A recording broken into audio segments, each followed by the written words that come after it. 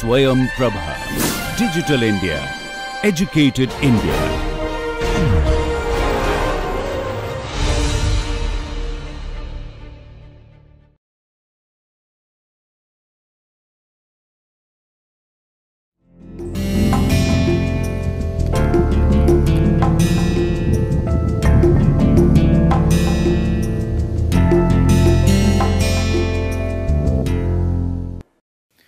Welcome back.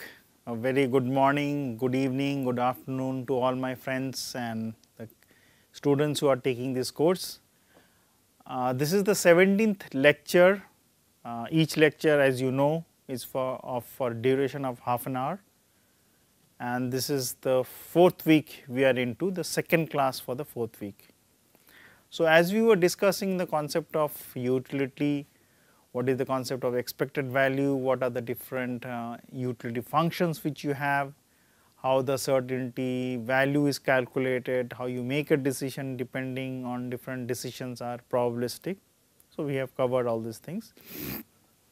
So, let us continue our discussion and we will basically expand our discussions in a little bit more interesting practical applications from the conceptual point of view, and once that is over, we will definitely go and solve few problems. So, to give a brief outline of what things are going to come, we will try to finish up utility analysis in as much as detail as possible, and then start off the concept of precedence diagram. So, by that way we would generally go into the network concepts, and then in between we will solve few problems and also come back to the different ideas how financial concepts are used in order to take decisions related to projects and investments like IRR, then interest rate and all the things.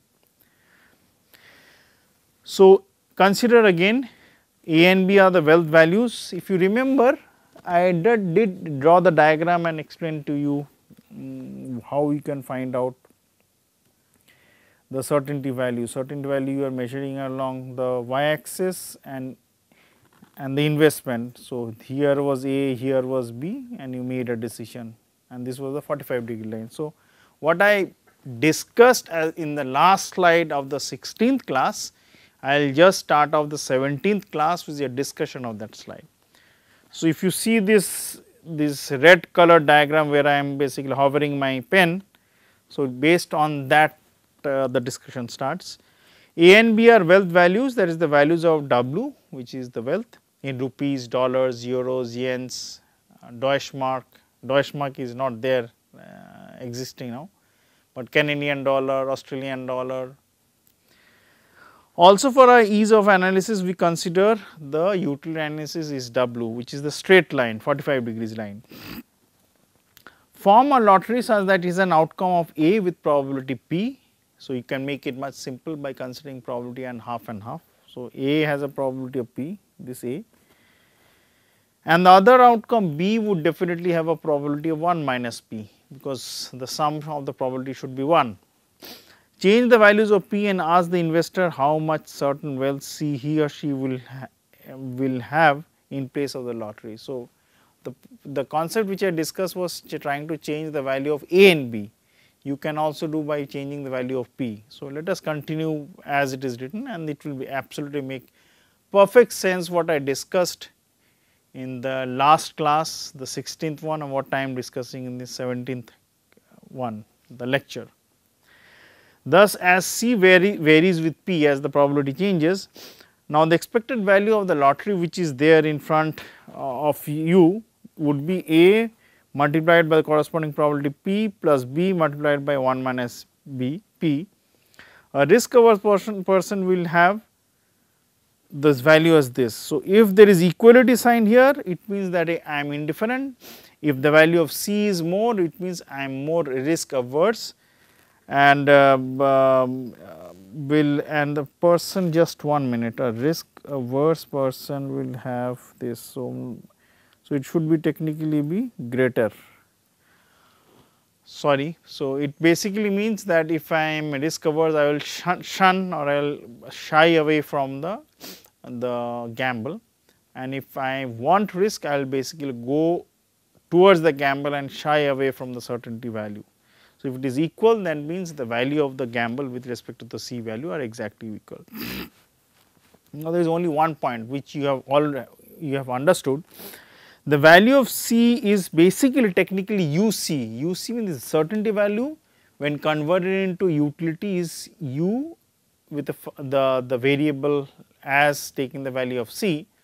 Now, that is a straight line because the utility function is W, hence the value is C. Similarly, for A, it is UA, which is again back to A, and B where the utility function is UB is equal to B again because the utility function is linear. So, as P values are changed or as if P values are fixed and A and B values are changed, you plot the values of C. They can be either above the straight line, below the straight line, and based on that you can find out whether it is concave or convex or straight line and find out whether the marginal rates are increasing at an increasing rate, increasing at a constant rate, increasing at a decreasing rate. Then corresponding to that you can find out A prime, R prime. A is basically absolute risk aversion property and R is relative risk aversion property. So, how would you find the explicit form of the utility function? Suppose you know that it is of the form UW is exponential in nature, which is this function which is there in front of you. You ask the person that given a lottery which has a 50-50 chance of winning, that means you are now tossing a unbiased coin, an unbiased coin.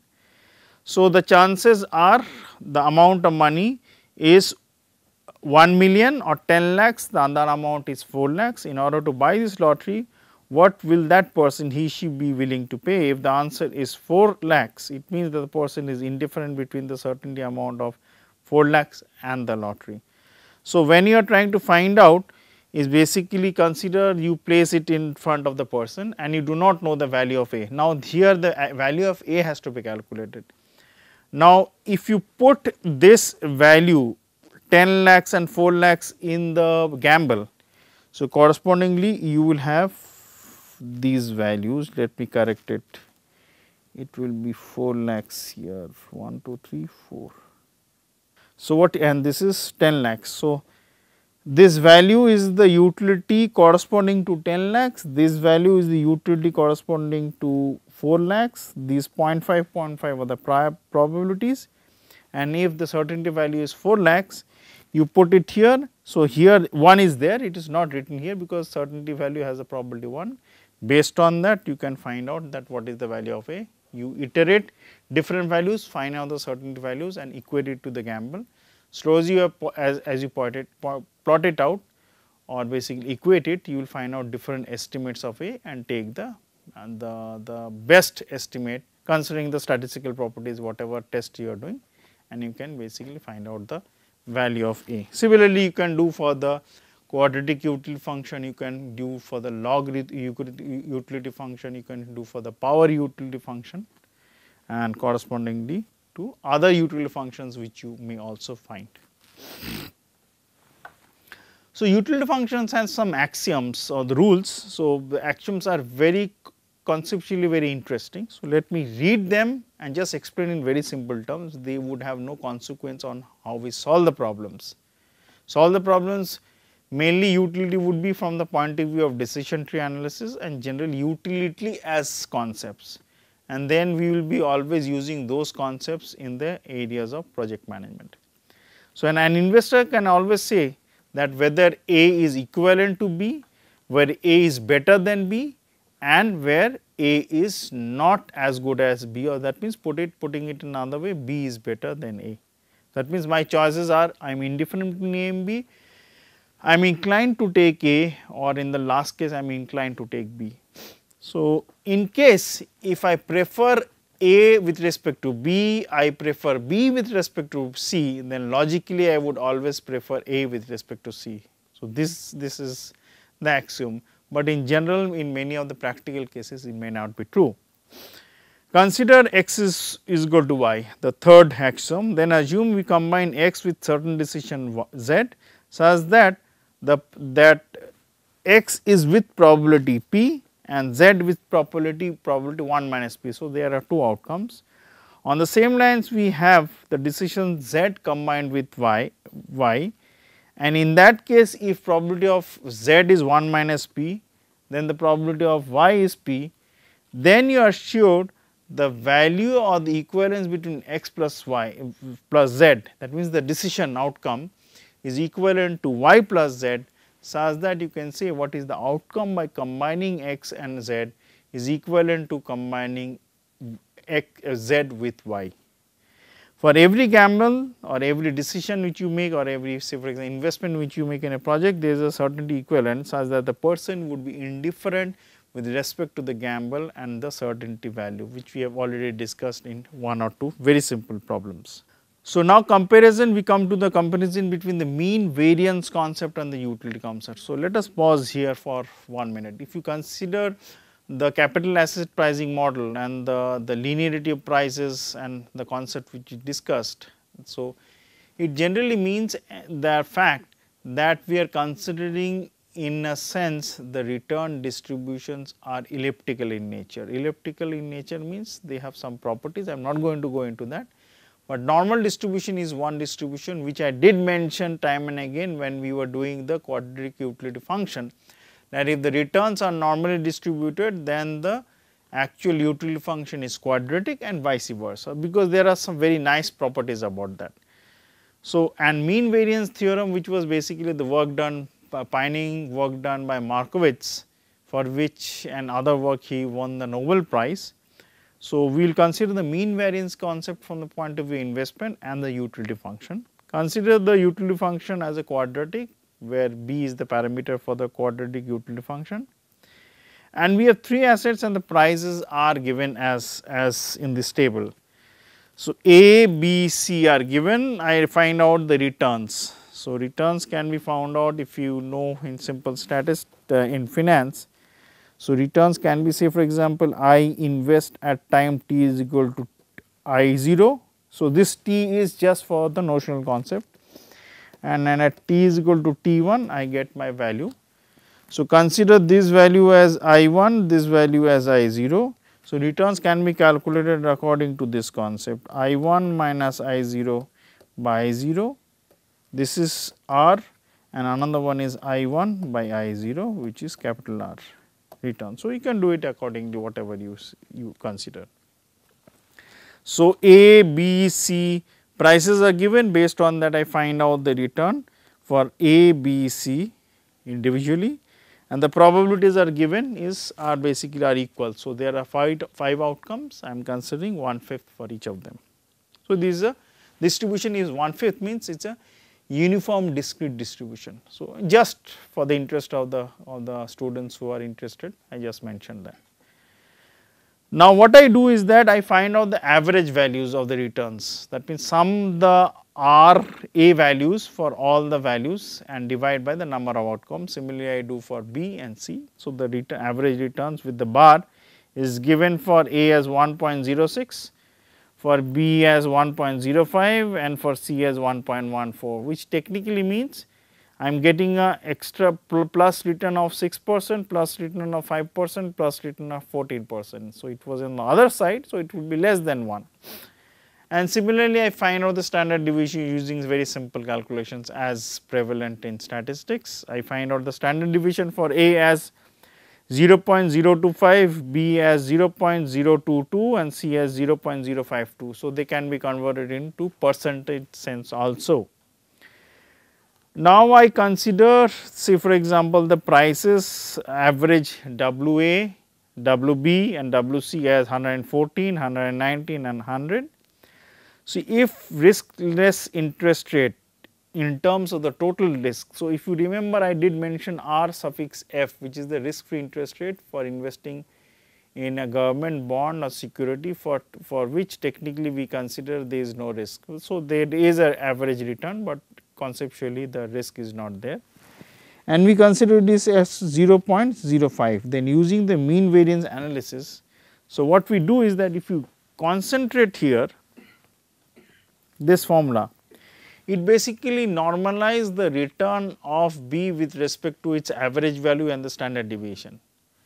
Similarly, for B, A we basically normalize the return of A with respect to its average value and standard deviation, and similarly we normalize C with respect to its the average value and its standard deviation. So, the normalization is being done based on a datum whether the return of A, B or C is more or less than RF, which is the risk free interest rate.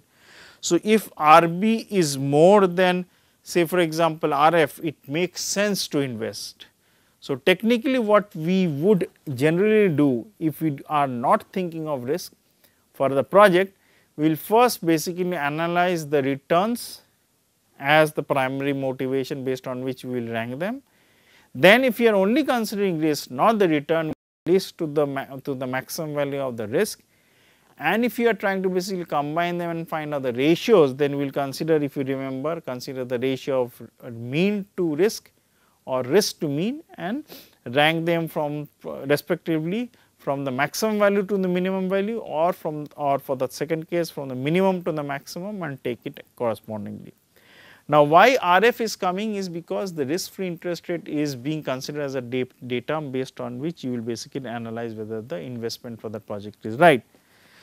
So, if you find out the difference of RB over RF normalized with respect to the standard deviation, which is the dispersion, it is 25%. For A it is 22.4% and C it is 12.3%. Hence, technically for project B, where we will consider as 25% as the return is the highest, hence we will basically allocate our amount of money for the project accordingly. Using quadratic utility function, if you now basically have, so this was done, the first part where I am now marking it as 1 was done based on the fact, anyway let me highlight. So, this part was done based on the fact that the mean variance concept was being used, which was by the Markowitz.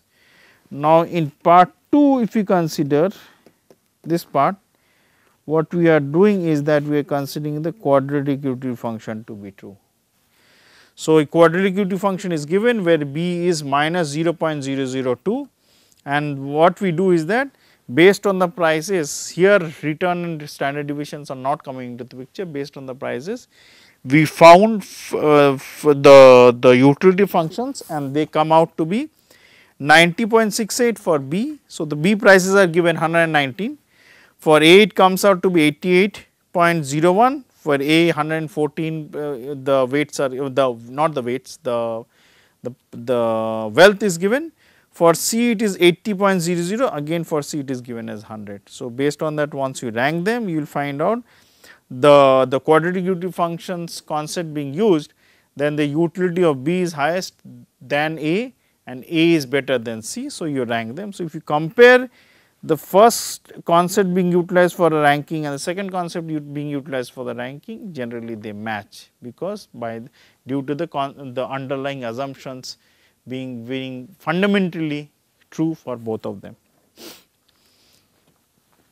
Consider the following with two different sets of outcomes, again coming back to similar type of problems which we started with for discussing utility functions. So, scenarios are given, outcomes for scenario 1, which is 15, 20, 25, 10, 5, and for the next one again the scenarios are 20 till the last one is 30. Now, what we have done here is that we have taken again the wealth is the same type of problem, just a repetition in order to like kickstart our thinking process in a much more positive light. So, W's are given, based on that we find out the utilities, and the probabilities are given. Probabilities are basically simply that you find out the total sum of the scenarios, which is scenario 1 plus scenario 2, and then find out what are the corresponding probabilities. So, for scenario 1 and scenario 2, there are two outcomes, based on that you find out the probabilities, which is given in the last column. Again accordingly we find out the expected value and rank them, if there are more than one projects. And if both of them are same, we then basically go to the risk. If again if risk is same, say for example, so we may be tempted to rank, use the concept of risk to return, return to risk, how good it is, better than the risk free interest rate and all those things. So, deterministic probabilistic one, we have already considered the diagram. So, I am just again highlighting it. So, the equivalence between them would be true if the overall expected value which you have. So, the overall expected value in this case would be P I into W I. So, P I, how many i's are there? 1, 2, 3, 4. W I am considering as the utility. So, in case if the utility is linear, then it is W. In case if it is not linear, then I have to use the utility function as given. So, I basically sum up. In this case, what I am doing is that for each arm, that means the Pi into Wi, I am breaking them into a fair gamble and then trying to find out if the utility concept of the certainty value is equal. So, in this case, what will happen is Bi into Hi plus 0 into 1 minus H1 should be exactly equal to P1 into W1, but again we are considering the B1 and zeros are the corresponding utilities based on which we are doing our calculations. So, if there is some other utility function, we will basically use that utility functions, but multiply it by the corresponding probabilities, which is in this case H1 and another arm has a probability of 1 minus H1. So, generally for the investment processes or the project management concept or investing in projects or making a decisions, people have other criteria of selections also. One of them is the geometric mean return, one is the safety first criteria, third one is the stochastic dominance concept and analysis of terms and characteristics of the return distribution. So, we will consider in detail the first two and just mention about the third and the fourth and then proceed. So, I will try to, as I mentioned as we started this lecture, we will definitely go through one or two very simple problems for these concepts as we proceed with the project management course. So, the geometric mean return distribution means for the selection process we consider the maximum geometric mean such that is the highest probability of reaching or exceeding any given wealth left in the shorter possible time or return being maximum. The highest probability of exceeding any given wealth length over and above the given immediate time.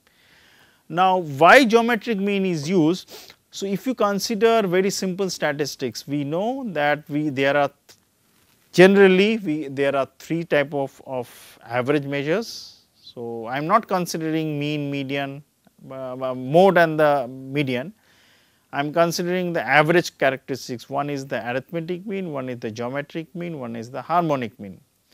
So, when I am considering the arithmetic mean is just the simple average. So, if I have 10 jam bottles and I want to find out and the weights of all of them are given, I want to find out the average weight. So, I will just sum them up, divide by the number 10, which is the number of jam bottles. If I want to find out the height of a set of students, I add up this height, divide by the number of students. Now, if I want to basically use the concept of harmonic mean, then harmonic mean has a very interesting example which we all know. Consider a car travels from Delhi to Bombay at a certain speed and then comes back and takes certain time, and then it again travels back from Bombay to Delhi at a certain speed and considering a certain time, and you want to find out what is the average speed of the car traveling between Delhi to Bombay and back, then we will try to use the concept of harmonic mean. So, I am not going to give the formula, but just for people who are interested, they can check up any simple class 11 or 12 book or even class 10 book. Now, if you come to the concept of a geometric mean, generally geometric mean are used in financial concepts because interest rates are accordingly calculated. So, here I will try to give the formula because this is of interest for us for this course, and as I mentioned that for arithmetic mean and for basically the harmonic mean, people can check simple examples, very interesting examples. Now, when you have two interest rate R1 and R2 for year 1 and year 2 and I want to find out what is the interest rate which is being applicable for year 1 and year 2 combined, then I actually I will be using the concept of geometric mean. So, how it is done is like this. Say example, interest rate for year 1 is r suffix 1, interest rate for year 2 only is r suffix 2, and I want to find out what is the interest rate between these 2 years combined. So, if I have year 1 year, year 2 second year, and this is equal to interest rate for 2 years, what I do is that I know R1, I know R2. So, if I need to find out RR, and then I just simply put it in this formula and calculate. So, this is the concept of geometric mean averages. So, generally geometric mean returns and averages concept are used in these cases. Consider the IR, this capital R is the, if you remember again just for recollect, and if we remember we had two values I1 minus I0 by I0 and another was I1 by I0. So, this is capital R which we are using here in our calculation. So, capital R suffix I suffix j, where ith possible returns for the jth portfolio or jth investment or jth project is given, and I want to find out the geometric mean averages of that portfolio or a project or a set of conglomeration of activities which are there. So, it is given by, if you notice, 1 plus r suffix 1 j is basically for the first possible return for the jth project multiplied by to the power corresponding to the probability for the first.